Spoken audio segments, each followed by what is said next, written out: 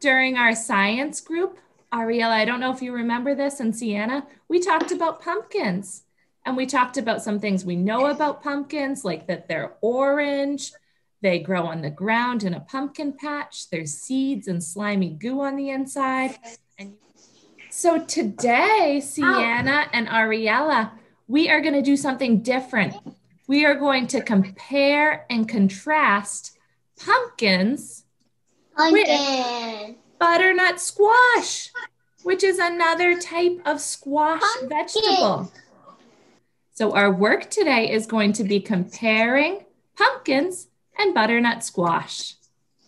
All right, I'm going to stop my share so that you can see better. What do you notice as some things? What do you observe about pumpkins and butternut squash? Pumpkins grow at orchards or farms. Pumpkins grow at orchards or... Why are you spelling it? I'm writing down your smart words. And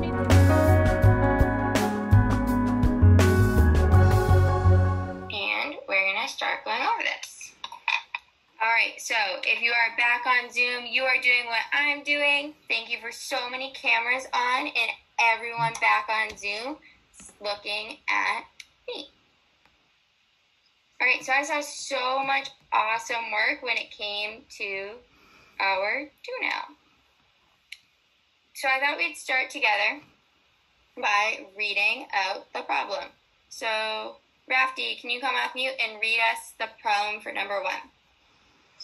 Noah bought 2 tacos and paid $6.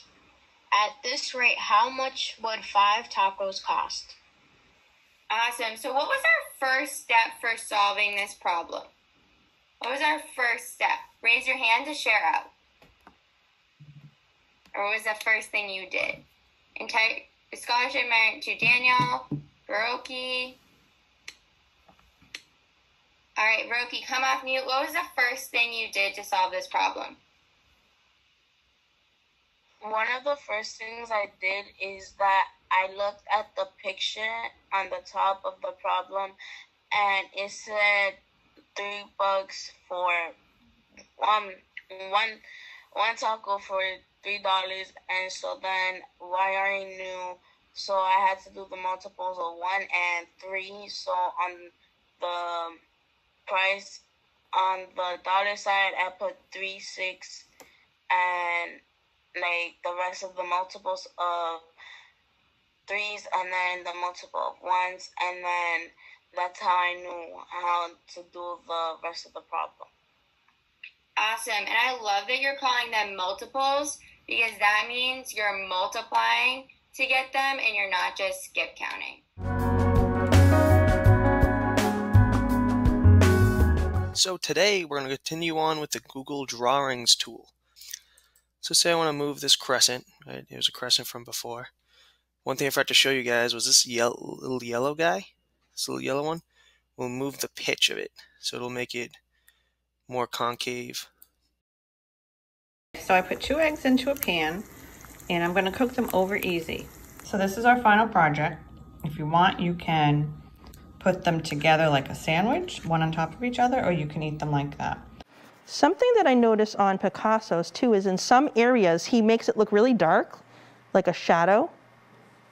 So you can do that by just pressing down a little bit harder. So if you notice, I'm pressing down a little bit harder with my pencil in some areas, maybe closer to my object. I might create a darker value of my red, and that just means a darker color, a darker shade of the red. So we've been working on our Starry Night play, and you guys have created some wonderful protagonists and antagonists for your play. The next step is talking about the setting. We already know that the inspiration for our play was the Starry Night house. But we are going to create a scene where the protagonist, okay, whoever you created, for me it was Hansel, and the antagonist, again, whoever you created, for me it was Stefan, they're going to meet up somewhere.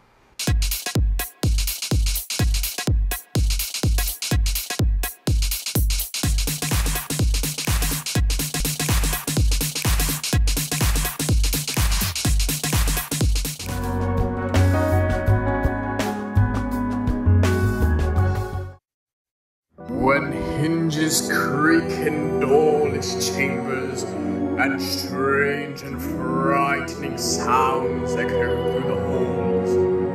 When the candlelights flicker, or the air is deathly still, that is the time when ghosts are present, practicing their terror with ghoulish delight. When the crypt doors creak and the tombstones quake, spooks come out for a swinging wake. Happy haunts materialize and begin to vocalize. Ruining ghosts come out to socialize. Now don't close your eyes, don't try to hide or still be still. Must apply your side, shrouded in the darkest stars. They pretend to terrorize.